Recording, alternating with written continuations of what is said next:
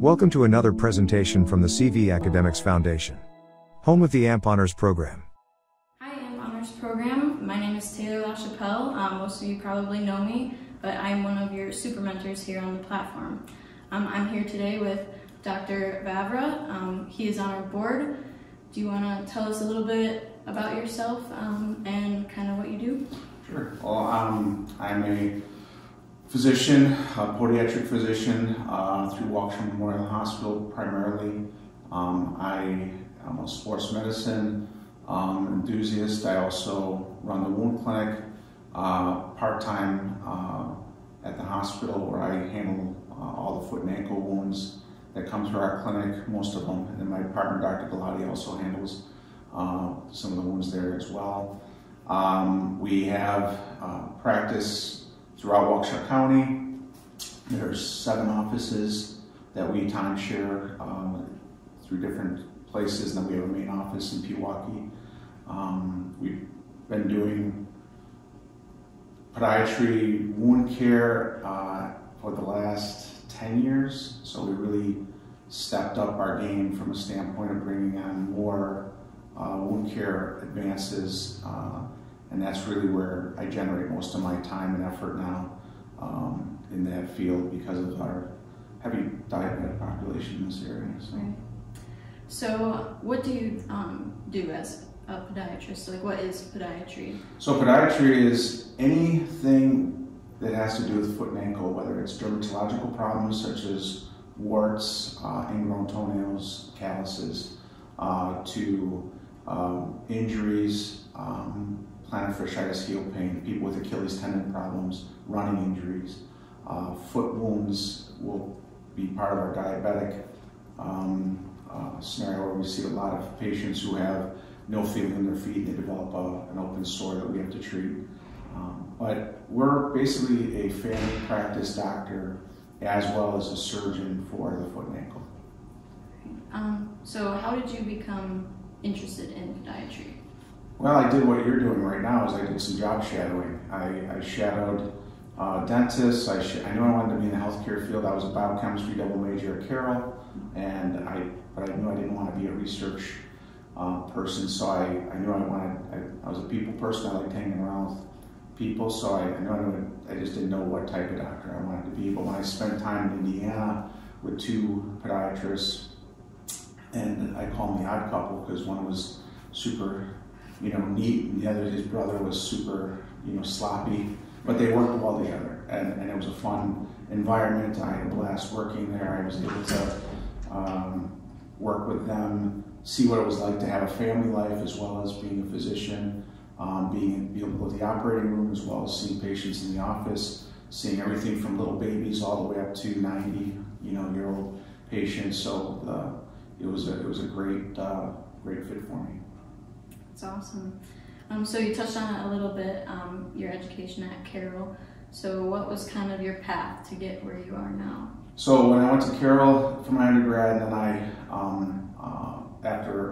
took my MCATs, and I ended up going and getting into Show, which is now Rosalind Franklin University, for podiatry school. I did my 4 years there. And then after that, I did my residency here in Wisconsin, which led me to meet Dr. Petricarlo. He was one of the residency directors. And he hired me right out of residency, and then him and I grew a practice for 10 years in Waukesha County, and then we started bringing on other doctors to join us. And we brought on Dr. Santacola. That's where we really got into more healthcare and more wound care, rather because he was a wound care doctor out of, he was out in Colorado with a lot of wound care and hyperbaric treatments. And then that's when we brought the hyperbaric treatments here to Waukesha. So we do, wound care. We put people in hyperbaric chambers to help heal their wounds. The hyperbaric chamber, can you describe that? So the hyperbaric chamber is a closed chamber. It's like going deep sea diving, and you get compressed with 100% oxygen, which basically allows the molecules to shrink and get into tighter spaces, and getting oxygen in those tighter spaces to kill the bacteria. Bacteria love to grow in an anabolic environment. They like to grow where there's very little oxygen. and when there's no oxygen to an area, the tissue will die and the bacteria will feed off that. We give oxygen to that area, and if there's enough perfusion and blood flow, then the wounds can heal without IV antibiotics. You can kill a bug just by giving a ton of oxygen. Right. So what does kind of a day in the life look like for you? Every day is a little different. I mean, some days I'm just seeing patients, other days I'm in the operating room, other days I'm in the wound clinic, other days I'm here at the lab, seeing patients for gait assessments and making custom insoles. So it's every day is a little different. When I wake up, I gotta remember what day it is so I know where I'm going. Yeah. What kind of careers are available for in podiatry? Well, in podiatry, you can be a didactic, just a doctor who can work in the hospital now and almost be a hospitalist podiatrist. They have roles there's some, obviously you can be a teacher, you can go into teaching, but once you're in practice, you have to decide what type of practice you want to be. You can be a surgical practice, you can be a practice that helps mostly just elderly people and helps just cutting their toenails and calluses and making diabetic shoes and insoles. So you don't always have to be a surgeon if you don't want to. But it seems like more and more podiatric residencies are leaning toward the surgery and the rear foot reconstructive surgery and things like that. So they're on par with any orthopedic surgeon, foot and ankle, that you'll find the guys coming out now, I think, are even better qualified because they do 3 years of just foot and ankle, and they're doing trauma centers and things like that. So. Awesome. How long did you say you've been practicing? This is my 27th year. Okay. So I've been practicing since 94. I started practicing. So throughout those years, what has been kind of your least favorite or favorite part about? Least favorite's always changing from a standpoint of all the technology changes that have happened, and it definitely used to be a lot easier, we could just dictate a note and it would go on a chart and it would just print out and you'd be done. You'd see that patient, you'd make your recommendations, you'd do your dictation, you'd send a super bill off to whatever you charged and you were good to go. And then technology got involved and there's a lot more charting, there's a lot more time on the computer. So that can be daunting at times, especially, luckily I grew up in that era where computers were just going and I had my own computer and I understood the technology, but there's a lot of guys that, the older guys that, got sort of stuck and a lot of them, that's the reason why a lot of doctors have retired early, even because they just didn't want to deal with, I can't learn another new computer program, and it got too overwhelming. Yeah. And your favorite?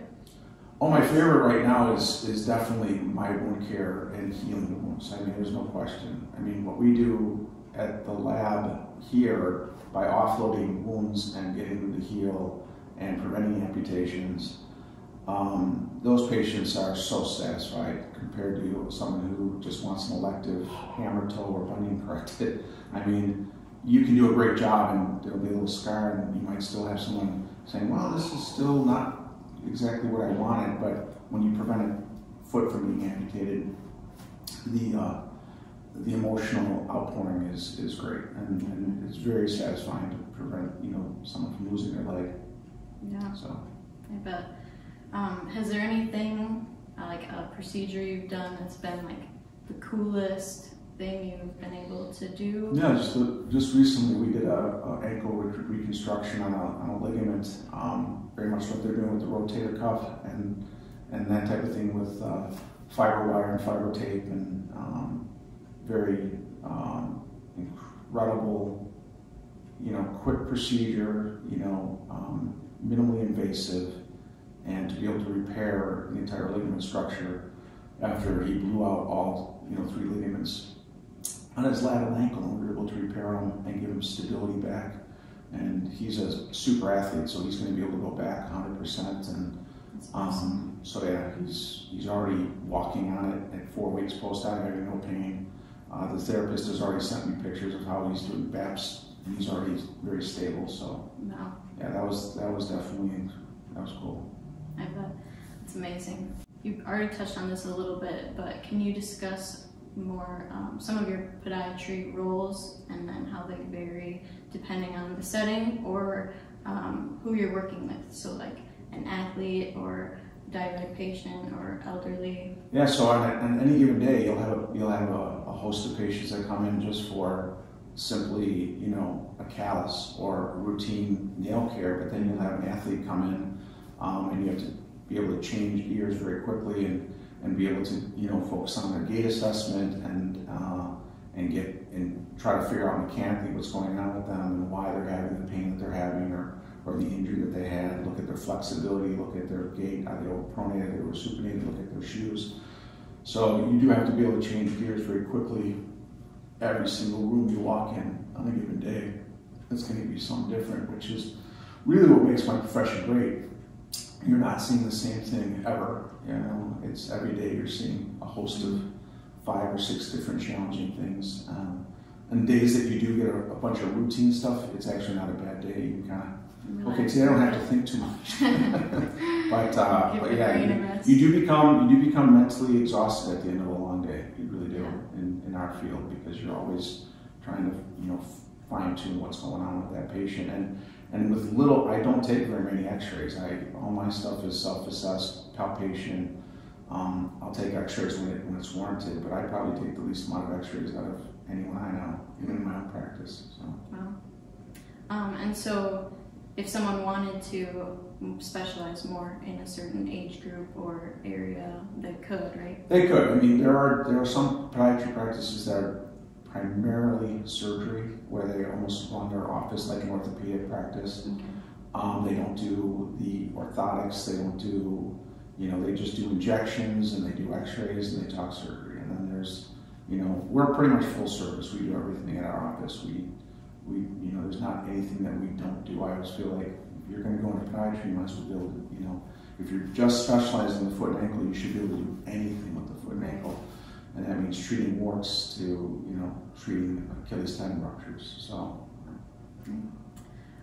Is there anything else you would like to share with the students on the platform? Well, the one thing is obviously there's going to be a shortage in nursing and podiatry and in the healthcare field because of our aging population. I think that's good for anyone that's thinking of going into healthcare. And obviously getting a step up on people by going through the AMP website is going to help them understand what's going to be involved going forward, so that when they do get into it, they're fully committed and they're not going to waste their time and resources. So that's the biggest thing. That's always a challenge, is you don't want to go into something and then be $300,000 in debt and not know when you're going to ever get that paid back. So you don't want to make the wrong choices. So being able to figure that out earlier is key. Right. Any words of advice? Well, my biggest word of advice for anyone to go into medicine is you just have to have a passion. You have to, you can't do it for the money. The money, there is rewards there, for you, but it really has to be you have to be empathetic. You have to really have a passion for it to help people, because otherwise, if you're thinking you're going to get rich, it's not the reason to go into healthcare. Yeah. So you'll get rich with rewards and hugs from patients. That's when you get your rich. Your rewards, that's the best. Yeah. Better than a paycheck. So that's awesome. Well, thank you for your time. We appreciate your time for the platform and everything that you do for us. Thank you. Yeah, it's been great. This has been a presentation of the CV Academics Foundation, home of the AMP Honors Program.